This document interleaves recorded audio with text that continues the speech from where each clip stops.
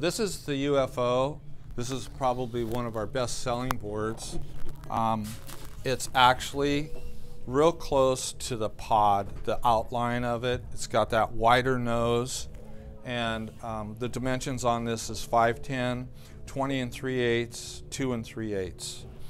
This has a concave with a double barrel concave, so it's concave on each side, starting here, going all the way back into a V, and the V has a double barrel also. So what that does is it allows water, not only goes this way, but it goes across the board.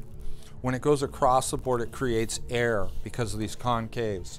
When you have air underneath your board, it's going to be looser. It's going to feel real loose, rail to rail, real quick. That's what this board does with that bottom.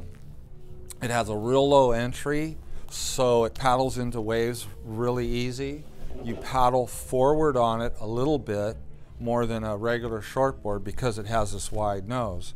Having your weight forward when you're paddling, you drop into a wave easier. So this is a really fun board. It's got a soft edge in the rail going into a hard edge in the tail, and it's set up as a thruster. This board, if you were riding say a 6'2" or 6'3", 18 3/4, 18 1/2 wide, you could go 4 inches shorter.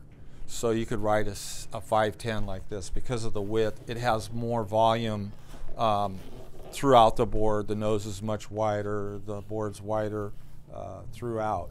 So you can go down into a shorter board, which is going to give you an advantage to make tighter turns, and you'll have more control of the board as far as maneuverability goes.